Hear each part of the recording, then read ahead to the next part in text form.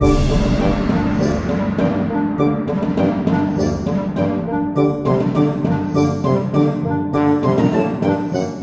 me back to the adventure. And this video is sponsored. No, it's not. It's not. But we are gonna watch The Magnificent Seven. Not sponsored by them in any way. I haven't sold out yet. I said yet. Just kidding. I'm never gonna sell out. Go buy my shirts in the bottom. Just kidding. But The Magnificent Seven is coming out, well, tomorrow. Yeah, we get to see it before everyone today. So go watch it today because we can. But it officially releases tomorrow since crap, it releases today. What am I looking? I just looked at the clock. I want to die now. But yeah, we're about to go see it. Hopefully it does good and not crappy, like I think it is. It has good actors, I'll tell you that. This one looks like the guy from, what's that movie's name? I mean, show's name. Entourage. Kevin Dillon. Looks exactly like him. So yeah, see you guys after the movie. Hopefully it doesn't suck. So! That was too loud. Okay. So I just came out from seeing I was gonna say The Ridiculous Seven. What is wrong with me? That's another movie. I just came out of seeing The Magnificent Seven with Denzel Washington, Matt Bloomer, aka Neil Caffrey, if you guys know that show, where he steals paintings. Chris Pratt, Ethan Hawke, and others I don't remember. Oh, and Private Pile. Can't forget about Private Pile. Gonna shoot myself in the head now. Alright, if you guys don't get that reference, watch Full Metal Jacket. God. Let's get to the real parts, alright? The movie is about, you know, a classical western. If you guys ever watched that movie. Clint Eastwood movie with Val Kilmer, aka Young Bloods. I don't even know if Clint Eastwood directed that one. He didn't. But, you know, there's Young Bloods, and then we have Tombstone. Those great movies.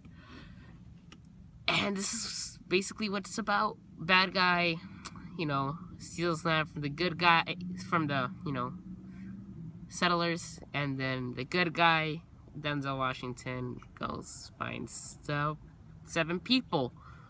And that's basically what the story is about. If you guys don't want spoilers, pause here. I will give you 3 seconds to exit this video completely.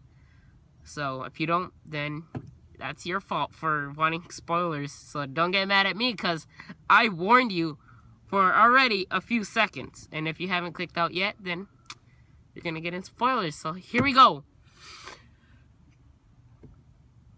Denzel Washington. That was a long pause. I mean, Denzel Washington, a.k.a. the good guy. I'm about to say the bad guy.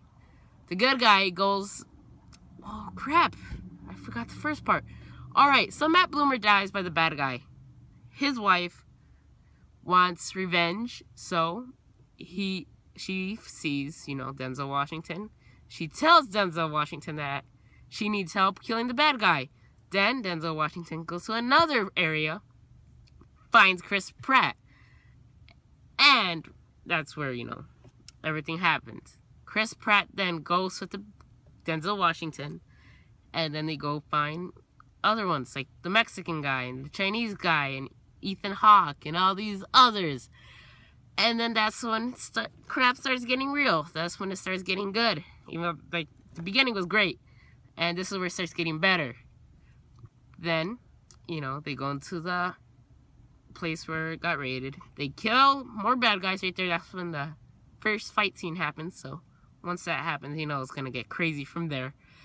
After that, the guy who looks like Kevin Dillon, who I think is Ethan Hawke, doesn't kill one guy. That one guy, you know, goes away.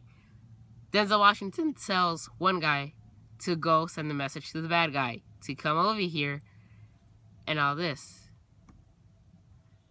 And then, you know, that's when the fight happens. Bad guy comes, and everything goes from there. This is what happens. Alright, here we go. I'm just gonna spoil the whole movie already. Bad guy comes with horses and a whole army. And then, before that, good guys go and recruit some of the settlers. But before I forget, this part right here, this is where the Three Amigos come in. before Denzel, well, not before, but Denzel Washington and his crew, you know, go help these settlers out and train them how to shoot. And this is where it reminded me of the Three Amigos, because, you know, if you see that movie, they also teach people how to shoot and they help them out and all this. So, go watch Three Amigos. I mean, you don't have to. I mean, the movie's right there. It's just different. But if you guys want to know why it reminded me of the Three Amigos, then watch this. I mean, watch the Three Amigos. And then this one. And then you'll get the whole reference. So, let's start off from where we were going. Bad guys come. A war starts. Huge war. It's crazy. A lot of people die. It was awesome. Chinese guy, best knife scene. Not gonna lie, he did a lot of badass kills. And, well, you guys know where it goes from here. Main people die. Well, some of the main people die. Like Chris Pratt. The guy who looks like Kevin Dillon, the Chinese guy. Private Powell dies again. Hashtag. Private Powell died twice already. From what I've seen, I don't know how many times he died in any movie. But he's died twice.